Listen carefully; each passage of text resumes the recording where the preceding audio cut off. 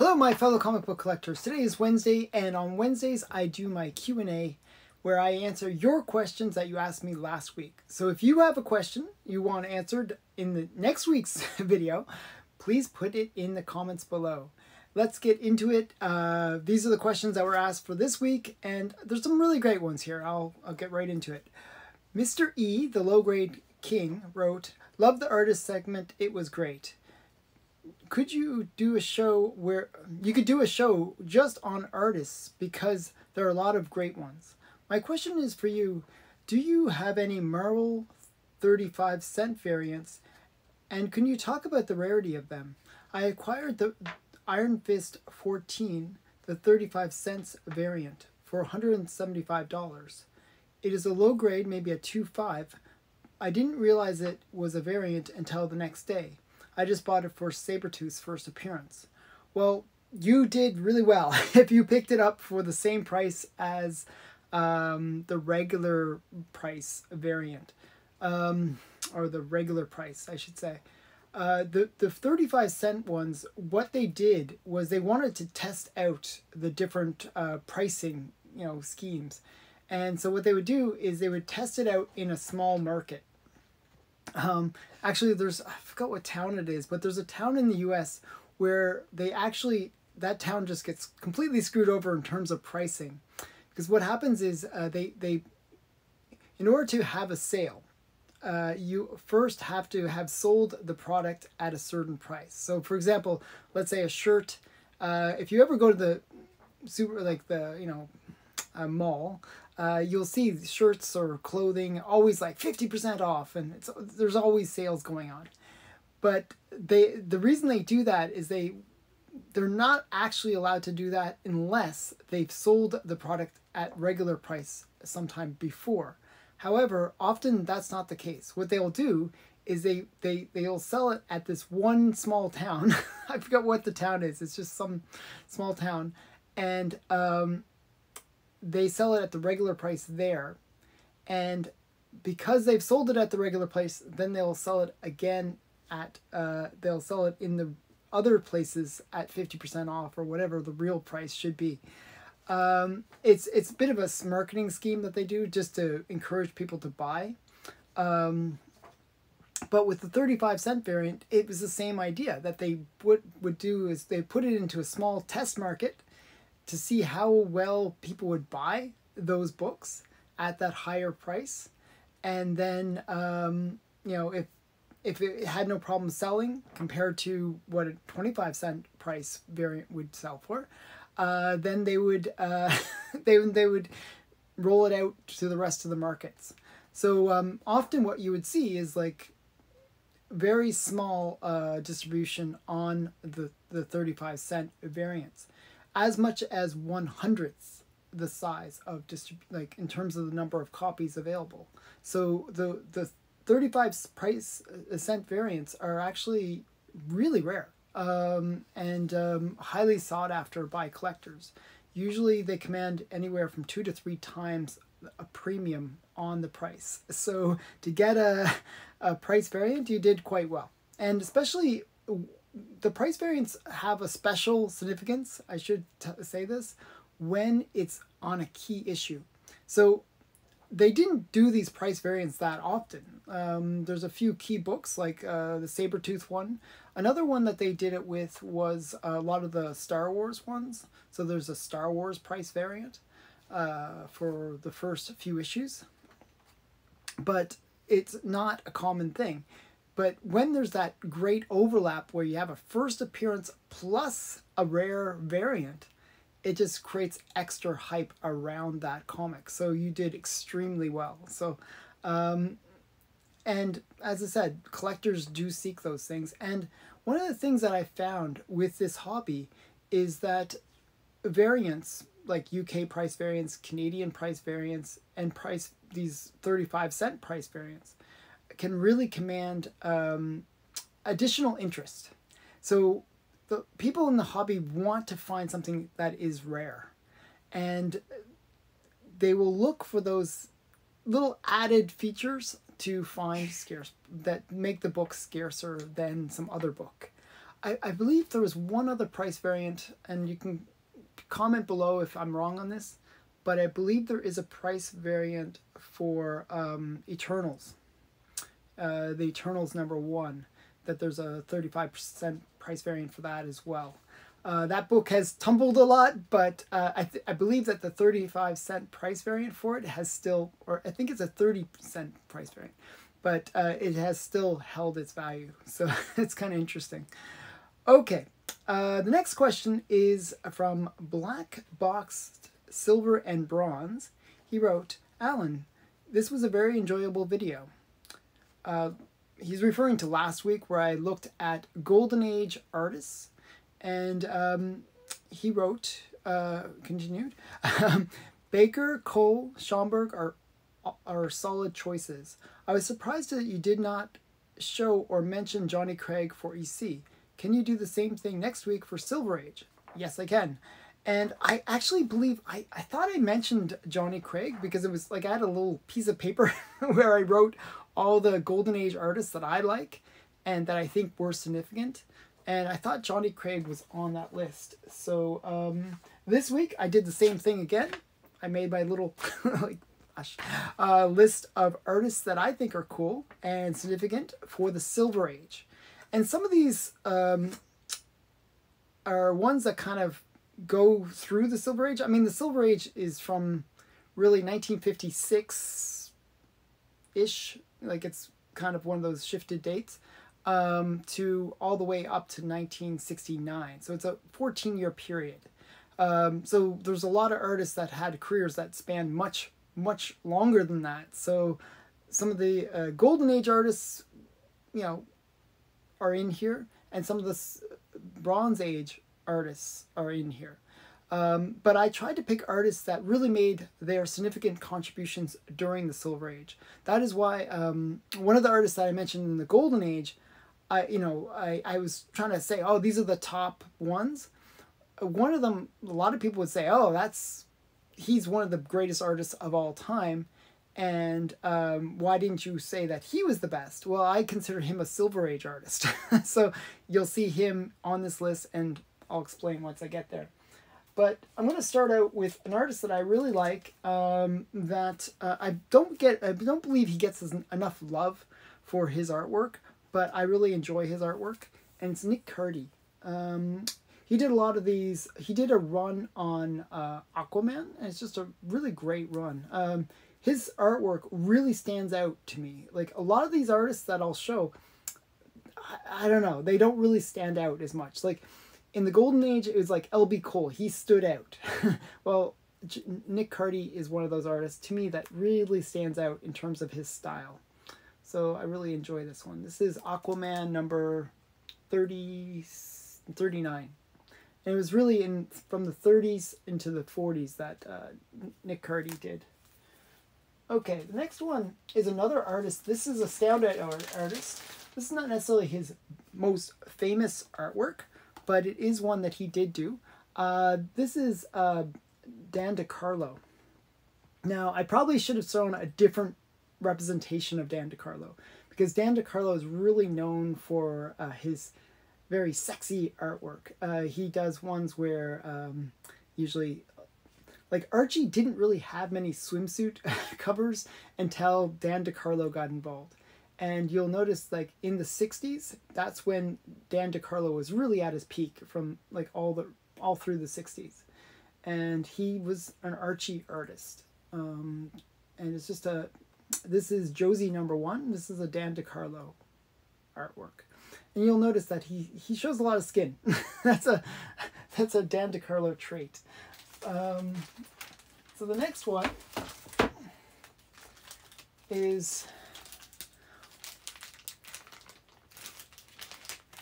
an artist that I'm not super familiar with. I know some of his pieces, but this is the one that stood out to me. I'm kind of trying to get out of the plastic.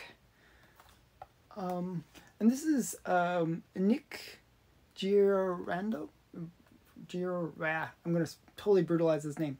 Dick Giordano. Wow, I got it right last time there. So this is Joker #1, and this is just a really great cover. His artwork was cited by other people as being very, you know, symbolic of one of the top artists from the Silver Age. I'm just not as familiar with him. I do know this cover and a few of his other covers. So, but you know, I do like his artwork, so I'll give him credit. But I'm not as familiar with him. So he's lower on my list. This artist actually should be high on the list. He is one that is definitely one sec. One sec. Move things around.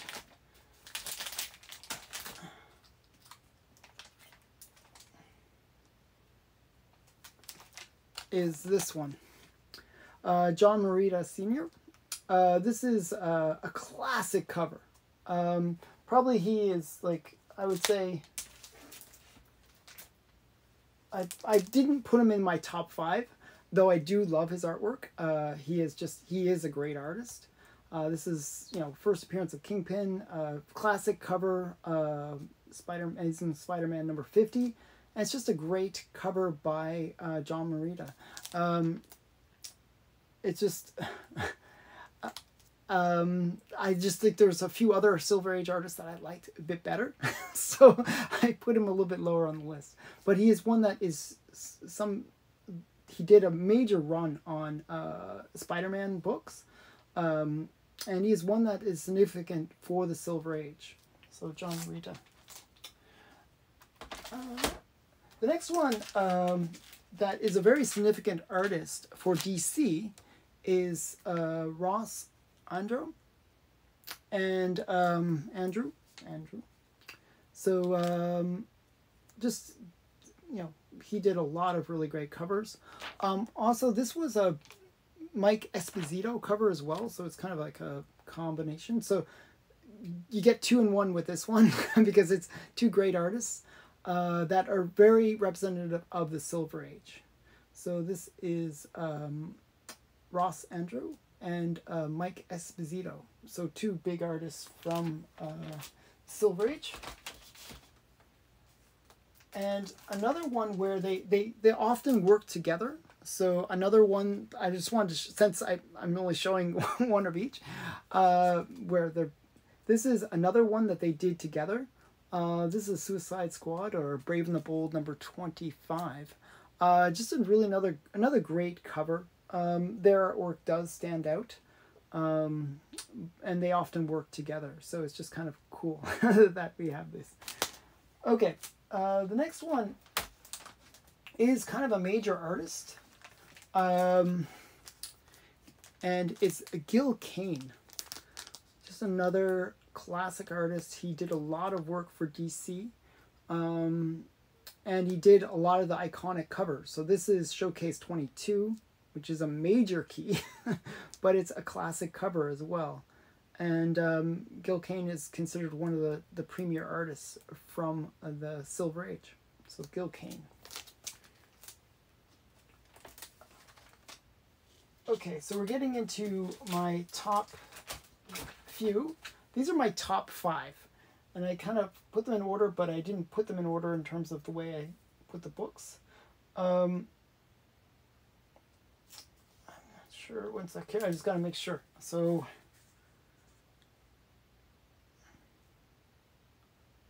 okay, that was higher.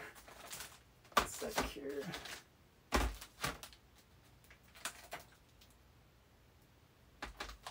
Oh, okay, this one. This is actually one of my favorite covers from the Silver Age. This is John Buscema cover. It's just he's a really great artist. And so I try to pick artists that kind of stood out amongst the Silver Age, and he, for me, was one of the ones that did. I find whenever you see his artwork, it just stands out. He did a major run on Submariner, and just some really great covers that just like really popped. Like his use of colors and use of like I don't know, the way the way the whole image is laid out is really outstanding. So John Bzima. So just a, yeah, so this is Submariner number 5. It's just a classic tiger shark cover. Okay, now we're getting into my top 5. So I wanted to show a huge representation of the Silver Age because, you know, there are some really standout artists. This artist, or sorry, this is my top 4. This is my 4th one on my list. So originally, somebody asked me who would be the 4 people from the Golden Age you'd put on Mount Rushmore, and so these are the 4 that I put on Mount Rushmore to represent the Silver Age. So the first one is one that I believe is kind of like, he just has so many covers that really represent the Silver Age that if I didn't include this guy on the mountain, I felt like, wow, I really didn't explain the Silver Age that well. And I'm going to show you this one, but I really probably should show a different book, and I'll explain. So this is Flash 123, and this is a classic crossover cover where you have Golden Age and Silver Age Flash. Now this is significant because the same artist, and the artist is Carmen Infantino, and he is kind of the one that brought on the Silver Age. He's the, Flash, like Showcase number 8, which is the first appearance of the Silver Age Flash, really is the book that's sort of the iconic book that defined the Silver Age in terms of DC books. It was the book that really said, this is the Silver Age, here we go, this is the start of the Silver Age. And his run on Flash is pretty impressive, where he did a lot of classic covers. So for me, his significance for the Silver Age is huge, and I think, I think he should be mentioned. So he did a lot of great covers. He didn't just do Flash. He did a lot of great covers for DC. Mystery in Space is another one that he did a bunch of great covers for. So Flash 123, and it's Carmen Infantino. That's number 4 on my list. The next one on my list would be, and this one is just a cover I really love. I actually bought this, and I think a lot of people bought this particular book, based on just the cover alone. It's a pure cover buy. It does have significance beyond the cover, but it is one of those things where people buy it for the cover. It is this one. This is X-Men number 50, and it's by Jim Steranko. And it's just a beautiful cover. It's I don't know what to say to describe it. It just stands out. It's one of those covers that really stands out. It's one of the X-Men covers that's considered one of the best of the early X-Men covers. Possibly the best of the early X-Men covers. This one commands a premium just because of the cover alone. It is like the second appearance of Polaris and all this other stuff, but people buy it for the cover. And that's why I think Steranko is one of those artists that really does stand out. So he would be definitely on my Mount Rushmore. He's my number 3 artist of choice. So this is Jim Steranko, and this is X-Men 50. Now actually he's my 3rd one on my list. This is another artist that I really like. I actually mentioned him in the Golden Age, and I'm going to mention him again in the Silver Age because he really did contribute most of his books in the Silver Age, and it was mainly on this title here, which is Amazing Spider-Man. And it's Steve Ditko. Just a phenomenal artist. He did so many covers. I'm a big fan of the Green Goblin, so I always thought he was an interesting character for some reason. And I always liked this cover, strangely enough, with the stalactites and stalagmites and all that kind of stuff. Just a really great cover. And a lot of his Spider-Man covers are really great, like his Mysterio cover. He just did a bunch of really great. He did Craven's cover, and all those early Amazing Spider-Man covers are contributed to Steve Ditko. So he's just a major artist. So Steve Ditko cover, and it's just, I don't know. He's one of the greats. So Steve Ditko. Now, this is the artist that I was talking about. This is my #1 artist for the Silver Age. And it's one that I actually mentioned in the Golden Age because he did contribute into from the Golden Age. He's got a major career. This guy, his career kind of went all the way through. And this cover is one that launched, in my opinion, this character and made it the namestay that it is today. That, you know, everybody knows this character, everybody knows this cover, and it's because of the great artwork of this one artist. And the artist is Jack Kirby, and this is Amazing Fantasy number 15. Just like, this is just one of those covers that is just, you just see it and then you go, wow, that's a cool cover.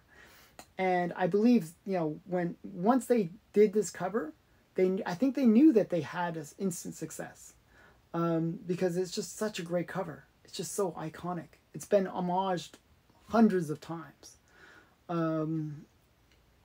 So, you know, Jack Kirby, just one of the premier artists of the Silver Age. His run on Fantastic Four, another thing that really, you know, if it wasn't for Jack Kirby, there would be no Marvel. It's just that level of how phenomenal this artist was, and instrumental to the whole comic industry. I mean, he was the one that did the covers for all of the Fantastic Four, like, well, the major issues of Fantastic Four. He did the Spider-Man ones. He did like so many books that are contributed to his artwork. So yeah. Jack Kirby, #1 on my list of Silver Age artists that you should know about if you're gonna know about the Silver Age. So just a phenomenal book.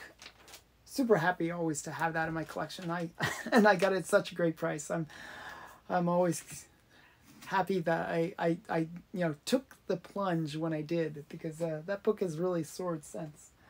Okay, so that's that question. I hope that gives you some insight into the Silver Age in terms of some of the great artists from the Silver Age. Personally, I'm more fond of the artists from the Golden Age, but I do appreciate these ones that I mentioned. Okay, next question is from Basil Graham. I want to get Batman 227 and 232. Should I wait, or will it get worse price-wise? So I did answer this when he commented it, but I felt like I really should have given a better answer. I just should have said more. So my answer was that he should wait. And because right now, these are both iconic covers by Neal Adams.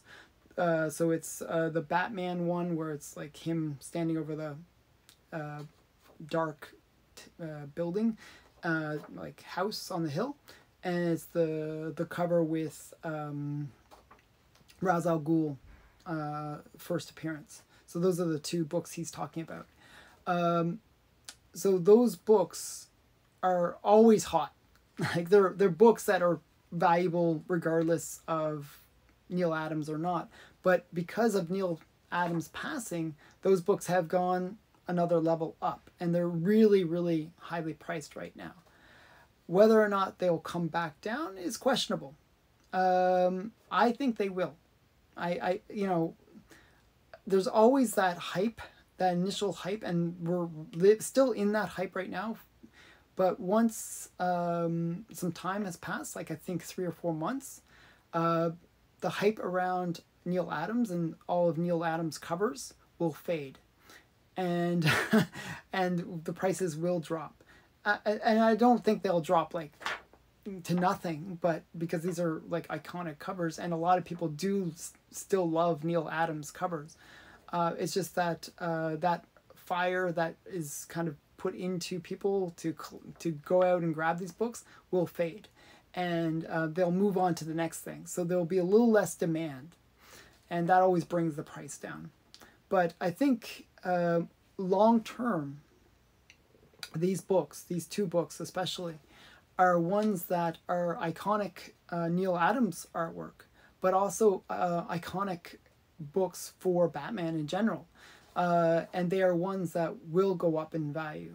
I think there's so many people that are hyping DC books right now that I do see that there will be a trend where, you know, in the future, maybe 1 to 2 years from now, DC books will be starting to gain against their Marvel rivals. And it's really up to DC. You know, it's DC's battle right now, whether or not they can produce the content to really create a new generation of interest in, you know, their properties. Like, DC has yet to make really good movies, like to the level of Endgame. Infinity War. Those movies are just so powerful in terms of the hobby that you know, it really excited a whole series of collectors. Like, if you look at the comic market in like 2015, it was almost dead. It was like really dying, and it was really the movies that really refueled the whole comic collecting market. And it was because it was Marvel movies that did that. Well, DC movies just haven't done that. They've been good. I did like the last Batman movie. I mean, it was okay. There was parts of it that annoyed me, but for the most part, it was good. You know, but it wasn't great. It wasn't like, wow, this is the best movie ever. I have to watch it a million times. No, it wasn't that level. So once DC can start producing that kind of level, then we'll see DC books really rising to that level. And we'll see these ones like by Neal Adams really rising to that level. You know, they should be much more expensive. Like, we think that the prices are high now. If they were treated like Marvel books, they'd be like 2-3 times the price. They're still undervalued for what they are. But that's DC versus Marvel. Okay. The next question, the last question actually, is from Robots versus Folks, #1. Nice series. I would like to see a video about all your Pedigree copy books. Okay, so I'm going to show you not all of my Pedigree books, because there's a few that I couldn't find. I have to search a bit better. I just have too many slabs. I have like so many boxes of slabs that I have to go through, but there's about 3 or 4 that I have that I just don't know where they are. They're not really organized, and I don't remember which books had the pedigree in those cases, because it's one of those ones where it's a pedigree that is not a gold label. If they were gold labels, it would be easy for me to remember which books they were, but it's books that just have like the old style, where it's like just like a little mark that says this is from such and such a collection. But I'm going to show you some Pedigree books that are gold labels and some that aren't, and I'll show you what I mean by that. So the first one is a book I really love. I love this book. This is just a great book. This is Crime Detective #9. And it is from the Seduction of the Innocent. Seduction of the Innocent, for those who are not familiar, was a book written by Frederick Wortham that basically caused the end of the golden age of comics.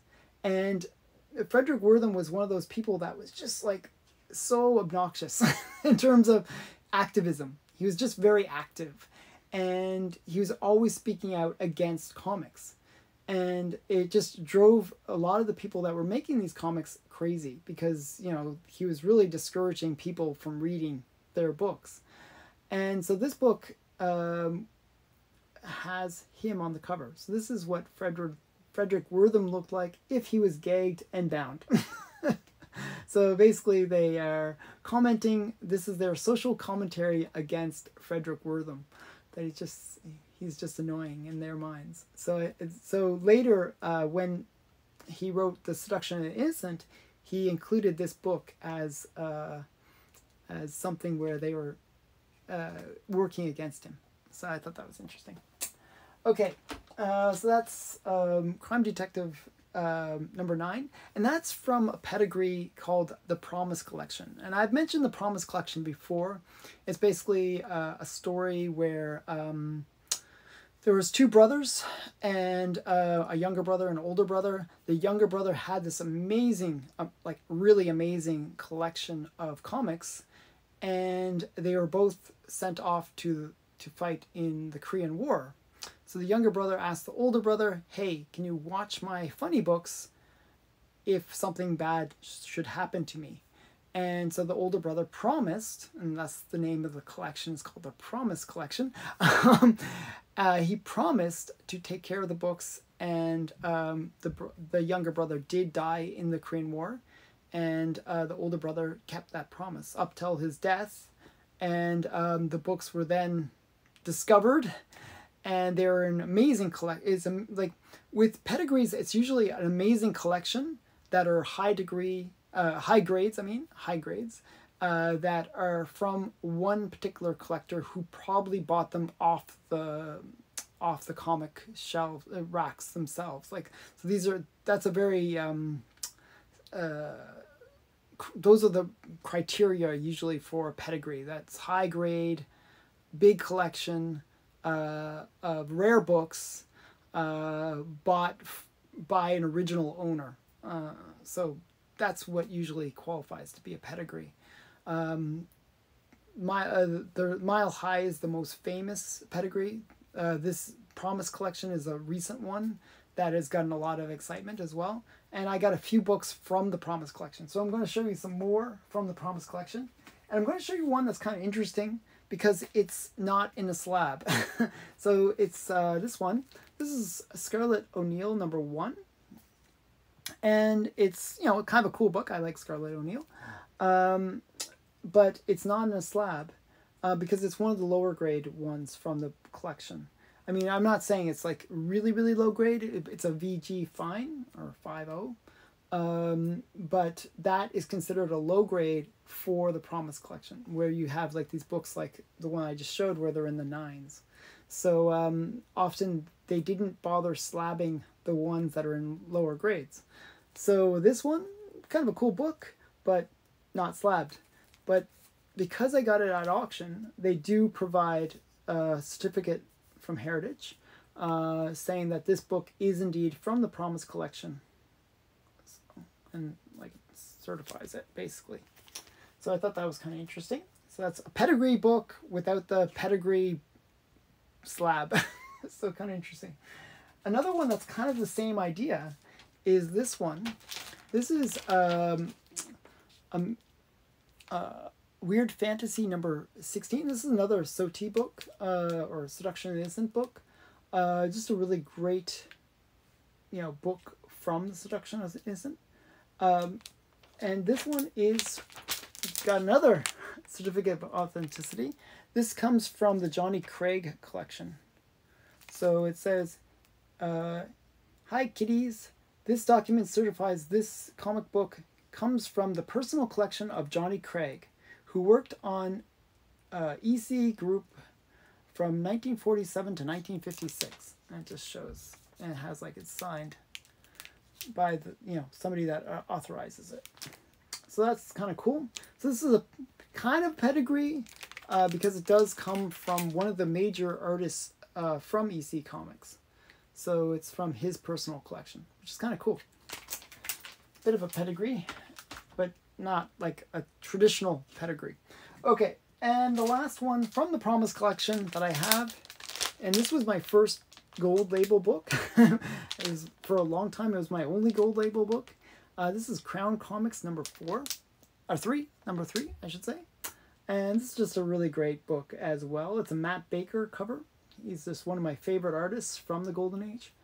and it is also the first appearance of the first black superhero, or not without the superpowers, hero, I should say.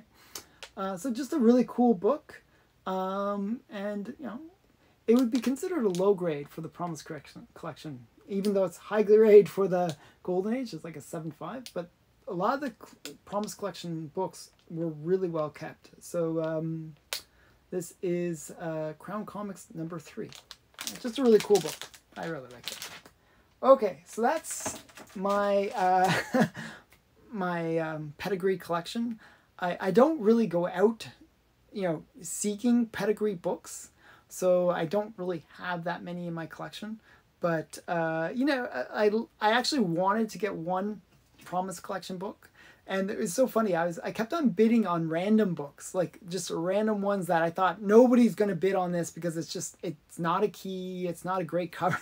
It's just like some random book that they happen to slab, and every time. I think because it was the early stages of the Promise collection when it first was released, the books were going 3-4 times fair market value. So I was like, no, I'm not going to pay that much for some random book. It just happened they had one book that I did need, which was the, you know, Crown Comics number 3. I did want that book. I do like getting these kind of iconic history books. And, you know, I actually got it at fair market value, considering it, even though it's in a Pedigree, I got it for fair market value. I think because people kind of see the covers a little bit, they think it's racist, even though it's really not.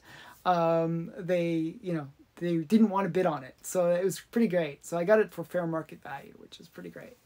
So, that has been my Pedigree collection. I hope you enjoyed it.